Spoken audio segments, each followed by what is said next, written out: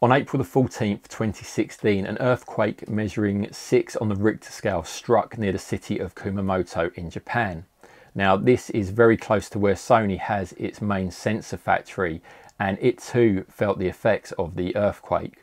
Luckily, all 2,700 employees of the factory that produces an incredible 4 million imaging sensors every single day, they all escaped unharmed. However, this was just a foreshock, and some 29 hours later, an earthquake measuring 7 on the Richter scale struck, and it did $400 million worth of damage to the factory. Literally all of the production lines were affected. There was silicon all over the floor, and dust and rubble and bent metal everywhere. Everything needed to be rebuilt and replaced. Now, I recently visited the factory, and Sony showed us the video that you're about to see. Now, what struck me when I saw it was the sheer amount of damage that was done, but also how little time they managed to get that factory up and running. Within a couple of months, the factory was able to start producing sensors again, and by the end of 2016, they were back up to that 100% capacity of 4 million sensors a day. Now, that really comes down to the hard work of those 2,700 employees.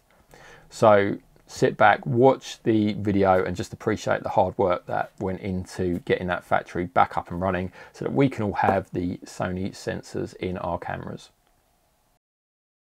それは突然の出来事だった。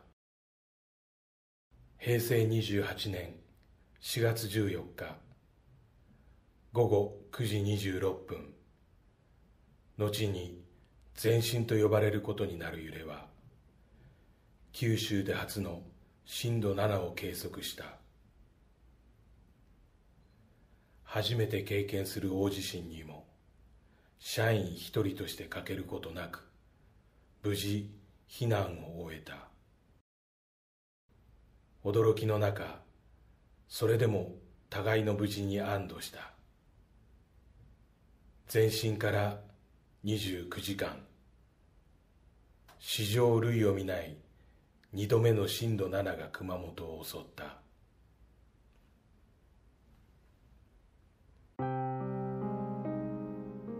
2度にわたる震度7の揺れは、想像を超えた傷跡を熊本テックに与えていた。粉砕した土台、割れた配管、ねじ切れたボルト、大きくたわむエッジコー、そのどれもが想像をはるかに超えた現実だった。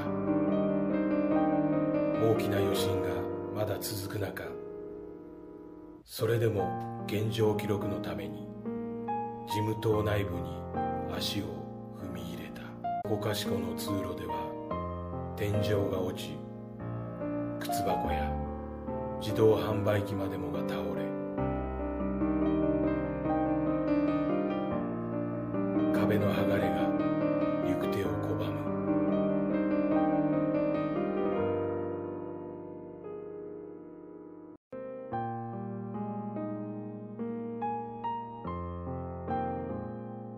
落ちた時計は2度目の震度7、本震の発生時刻を指していた。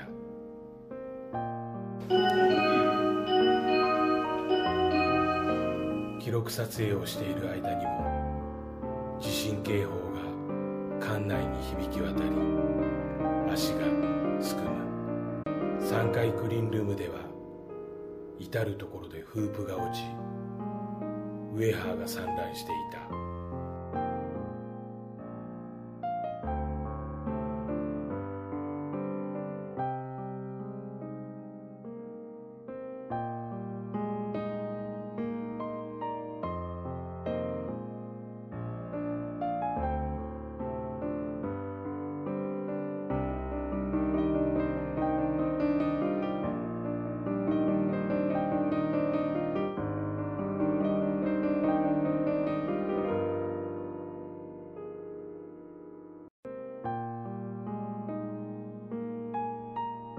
6階クリーンルームはさらに無残な状況だった。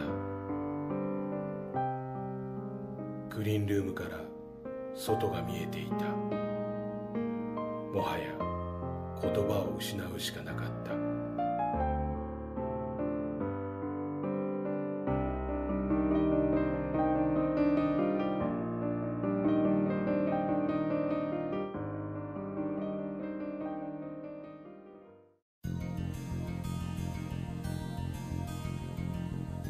九州人の意地を見せて頑張っていこう、上田社長の言葉で火がついた。5月21日流動再開。鈴木テック長の目標に目指すべきところが見えた。必ず復活してみせる。言葉には出さなくとも全員の思いは一つだった。まだまだ余震が続く中、復旧に向けた BCP 会議が発足した。あれほどクリーン度を管理していたクリーンルームにヘルメットをかぶり、私服姿で入室する。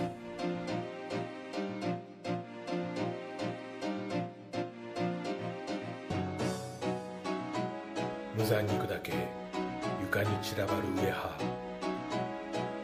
無念さを押し殺しながら丁寧に破片を取り除いていく。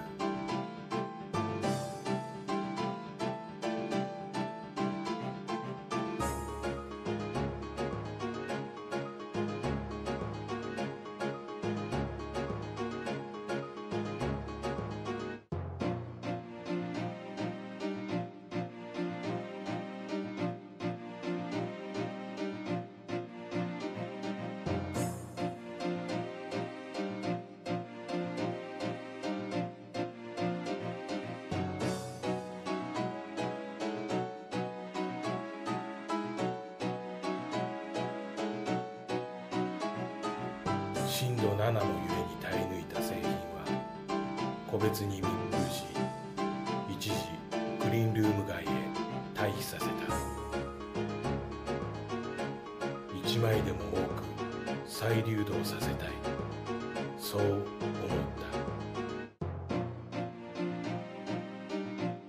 た。5月21日流動再開に向けた立ち上げは予定を前倒しする勢いで進められた。生産再開を祝うテープカット。もう二度とこのテープに遮られはしない。その思いを込めて皆で立ち入り禁止のテープにハサミを入れた。